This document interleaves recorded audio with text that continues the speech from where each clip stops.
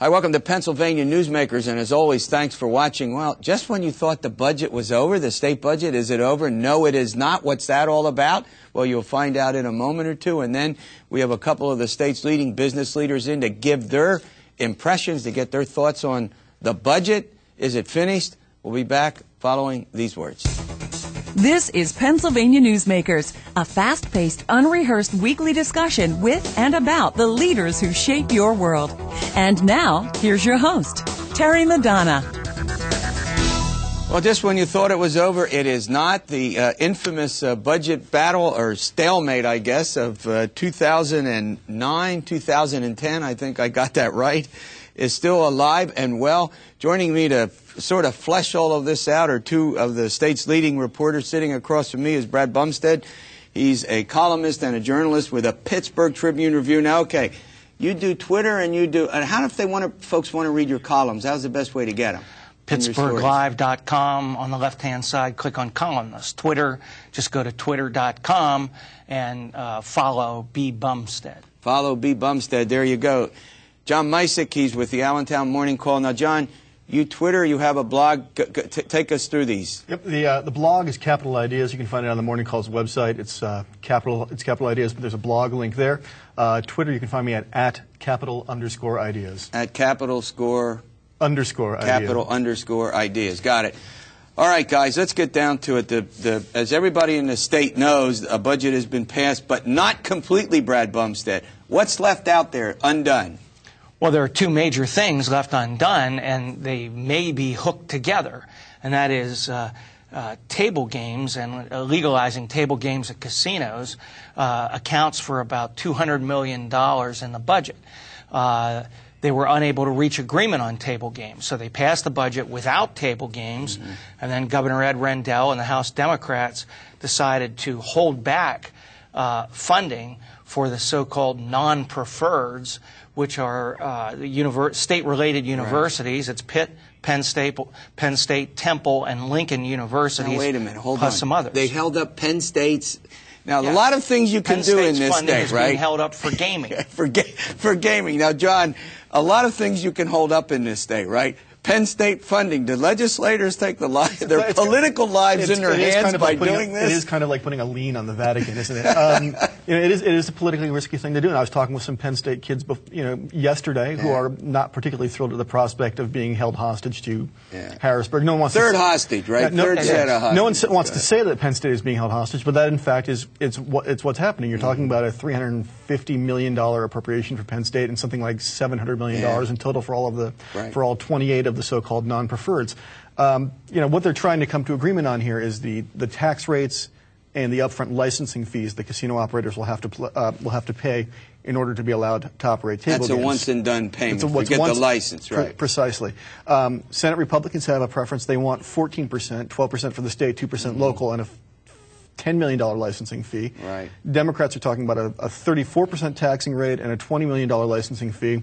And just yesterday we learned that Governor Rendell prefers a 16% taxing rate and a $15 million licensing fee. So he's cut the baby right in the middle. Yeah, I was going to say, Brad, that looks like a reasonable compromise from their points of view, the two extremes, correct? It would seem, but the House, through Democratic spokesmen, seem to be in no hurry whatsoever to get back and do this, whether that's just budget fatigue and people need to catch up, or whether this is indeed the third hostage-taking remains to be seen. Now, let me get this straight. The House is not scheduled to come back until November 9th, which would be a week after the municipal elections, correct? That's correct, although they are on call. What's that? Well, that means that if they would strike a deal on table games, they could be brought back, sooner. Does anyone really expect them to? They don't absolutely have to have the tax money to run the budget. Now, Senator Corman has spoken on this on a number of occasions. He's the chairman of the Senate Appropriation Committee. Senator Corman from Centre County, whose district, in fact, includes Penn State University in a nice... Sure, this makes him happy And I'm sure it was a coincidence. A coincidence, doesn't believe that funding for the non-preferreds have to be held up. He says there's enough money in surplus coming out of the budget that they can, in fact, operate without doing this.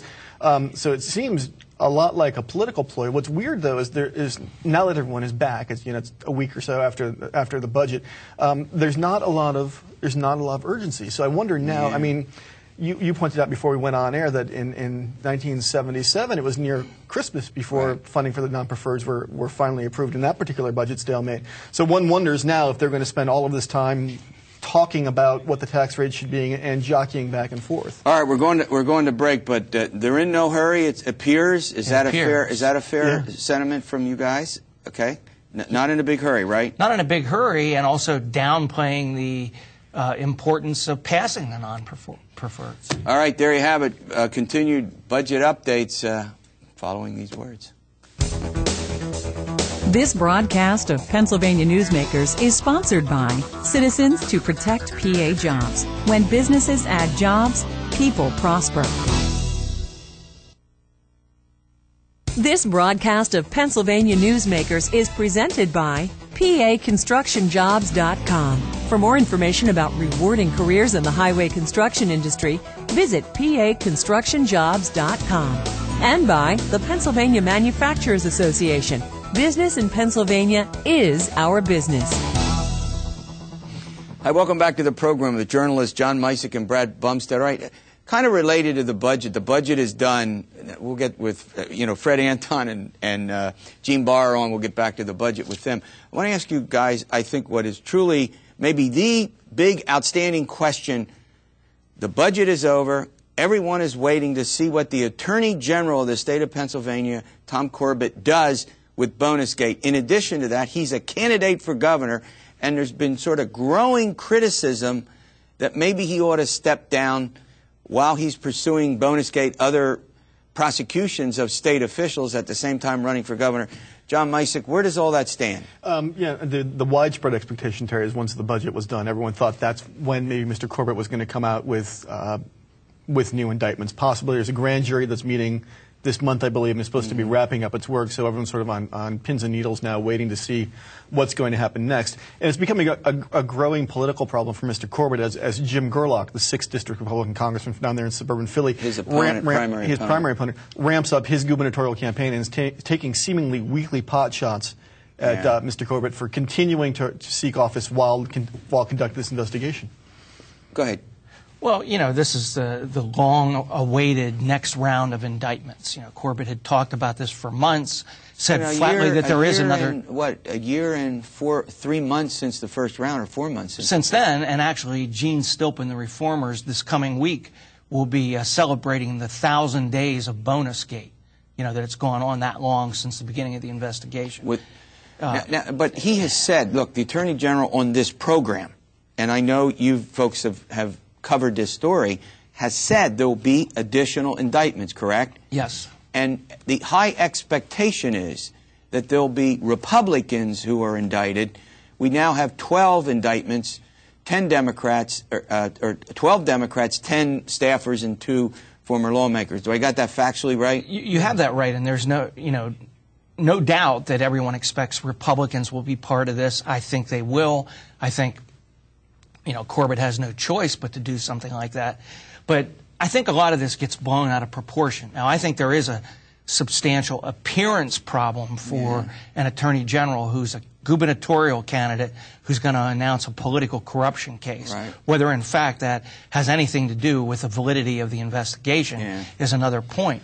But I think that the appearance problem is out there. But in the end, what Jim Gerlach says about this, I mean, Gerlach, no disrespect intended, but is in the teens in the polls. And so you think it's more about the politics of it. John, you have another point of view. I think what part of the problem, Mr. Corbett sort of created a dilemma for himself by saying, yes, there are going to be more indictments. If you've looked at his public statements since then, he's modulated that back a little bit and said, variations on, I'm going to go where the evidence leads me, or I never said specifically that there will be indictments against Republicans. I said there will be more indictments. So there have been some modulations to his public comments, because I think he realized that it created a problem for him, because now everyone is sitting and waiting, saying, "Well, when are you going to do it?" Just this. You think it's the delay as much as any? Both of you think? Both of you think it's the delay, absolutely the delay. I mean, if he had been able, if the investigation were ready, and he had been able to file charges before he announced for governor, it would be a lot more comfortable situation for him.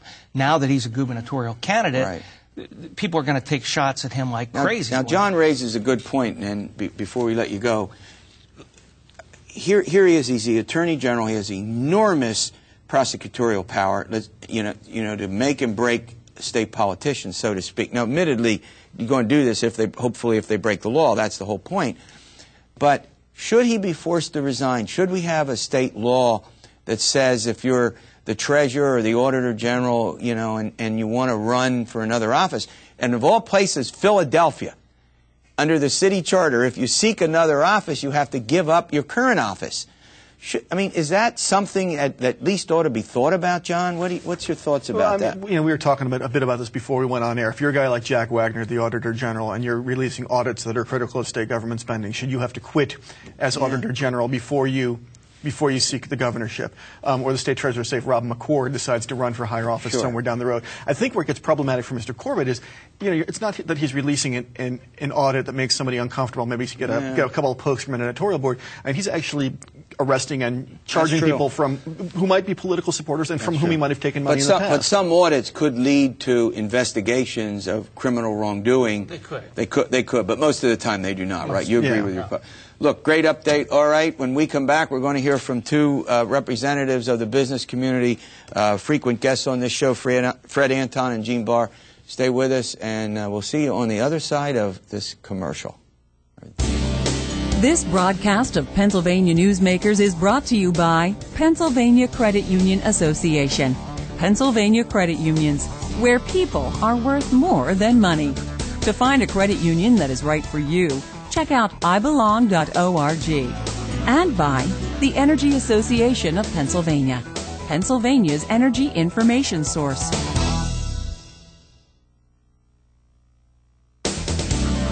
This broadcast of Pennsylvania Newsmakers is presented by the State System of Higher Education. 14 state-owned universities. The state system is the largest provider of higher education in Pennsylvania.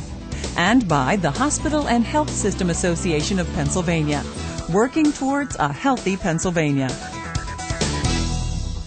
Hi, welcome back to Pennsylvania Newsmakers. Joining me as often is the case is Fred Anton. He's sitting right here, the CEO of Pennsylvania Manufacturers Association. And Gene Barr, he's the Vice President of Government and Public Affairs, Pennsylvania Chamber of Business and Industry. Two business guys. They come here frequently. All right, Fred, I want to start with you. From the business community's point of view, what do you like about this budget and what don't you like? Well, I want to say first that my comment on this budget is not so much that it was late, but the way in which the process was handled. And I feel extremely critical of the state employees not being paid for a period of time, and I feel more critical of the school districts, counties, and social service agencies being significantly disrupted. I think it's a major failure of state government. Needlessly so. Needless, and it has not been properly focused on. All the focus has been on the 100 days, and none of the focus is on the unnecessary disruption. And I believe the legislature should immediately pass a law that the state employees and the other agencies be funded for the first quarter, that the first quarter, I get your point. That's a good idea. Maybe that's an idea worth considering, that there should be some continual funding for basic operations when they're not in debate. I mean, no one... Gene, you're right. There was no debate over those aspects. They were going to... You're exactly right. Fred raised a good... Go ahead. It was there. In terms of the budget itself, as Fred and I and the other folks work this from the business side, look, there's a business tax increase in this. And none of us are doing handstands over the fact that there's a business tax increase. Especially in a recession. On the capital stock and franchise tax, absolutely. And it is an increase. Now, on the flip side, we've been asking for some control over the growth of state government for a number of years, and the actual state spend is lower for this coming year than last. The other thing that it does is, as Fred and I have talked, this takes a bunch of things off the table. There were proposals that would change certain sales tax exemptions on business-to-business transactions. There was a tax on health insurance premiums. Of course, the PIT never got traction, but it took that off the table. There were a lot of things out there that this does. So the reality is, and again, as someone pointed out to me, this is like a mirror image in 1991. In 91, we had $1 billion billion deficit. We increased taxes $2 to $3 billion to pay for it. Here we got a $3.5 billion deficit and raised taxes about $1 billion. Fred, I think. Go ahead. I think. Let me get this in, and then you can go ahead. I could be wrong about this, but I think we could be back here next year at this time, because they may not have done one of two things: either cut spending and/or raised enough revenues by these new recurring revenues and other taxes. Is that a possibility? No, it's a certainty. They haven't raised revenues sufficiently, and they're betting on the gambling revenues on the come. And they haven't gotten the $200 million in gambling revenues, and I don't think they're going to be reliable. Let me say, I want to be very critical of one aspect of the budget. It's the $300 million for education that Rendell insisted upon. Now, $123 million of that is going to go to Philadelphia schools, and only the balance of that, $177 million, is going to the 499 schools. That really was unnecessary. The federal stimulus funds makes for the school budgets across the state to be made whole, even with an increase. That was inordinate. You know, let's hang on this subject for a minute. I mean, normally you'd see a lot of fuss in the legislature over, you know, a disproportionate share to Philadelphia. You didn't hear much about that. Maybe it was this deadline in the process and how dysfunctional it had gotten. The other point that Fred raises, and it's a good one, is, Gene, what happens when the stimulus money goes away? Well, that's an excellent point. Now, we have next year that those dollars are there again. So, as Fred says, we could very well be here next year. I hate to say it, that the certainty gets even greater 2 years from now as we get into pension problems, as we get into the loss of stimulus dollars. And the reality is, when you start talking about moving revenues up and cutting expenses, we cut some expenses, but cutting revenues from a corporate, we already have the second highest rate in the U.S. We have an unemployment compensation trust fund problem. We're already ninth highest unemployment compensation taxes on employers in the U.S. There's not a lot of room to go in terms of putting more burden on employers in this state. All right, back in a moment. Budget, and more budget. Are you tired of the budget? I am. We're going to move away. I promised last week we were going to move away from the budget, but I couldn't do it. They didn't finish the budget. We'll see you in a moment. This broadcast of Pennsylvania Newsmakers is presented by Highmark Blue Shield, changing the way health plans work for business with a variety of plan options for employers and more choices for employees. Information is available at highmark.com. Have a greater hand in your company's health. And by the Pennsylvania Healthcare Association, the future of long-term care.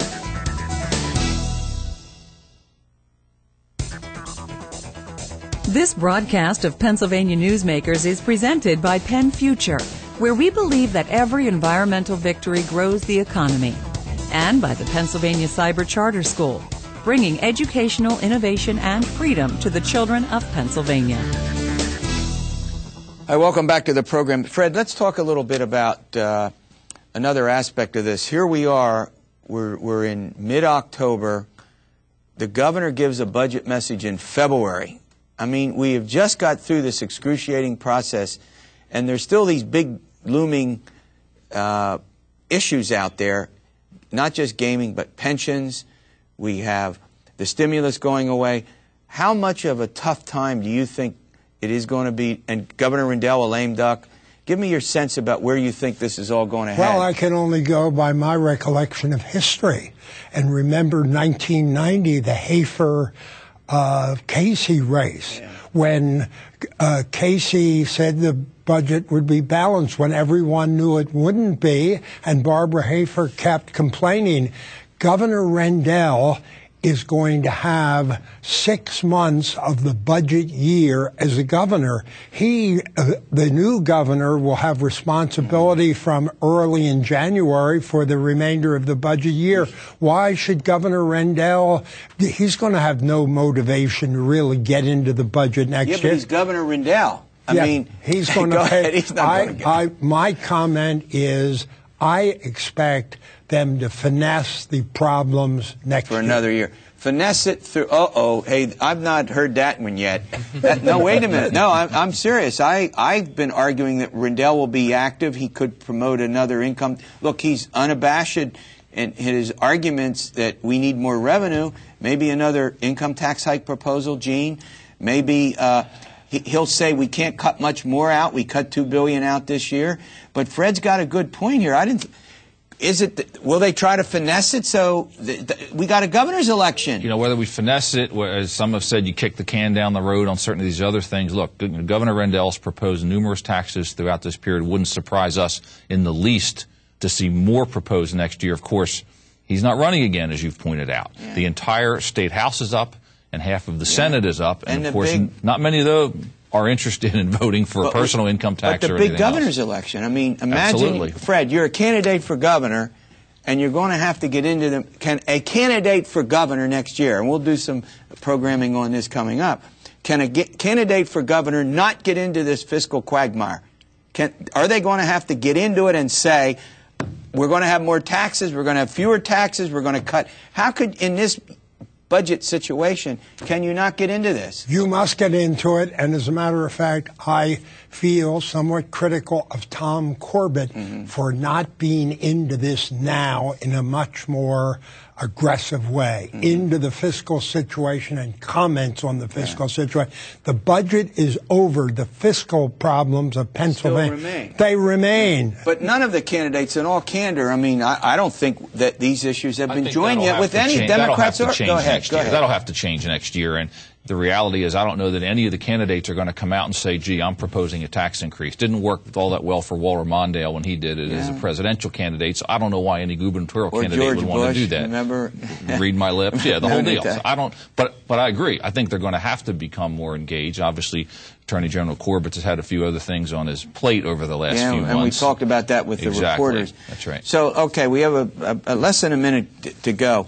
Fred, if you're sitting here with your crystal ball, how much will the fiscal situation of the state drive politics next year? Will it dominate everything? I think it will. And I think that now we can identify very, very substantial budgetary shortfall going forward with the federal stimulus program going away. And let me say this, Terry. We're out of time. You get to say it the next time you're on the program.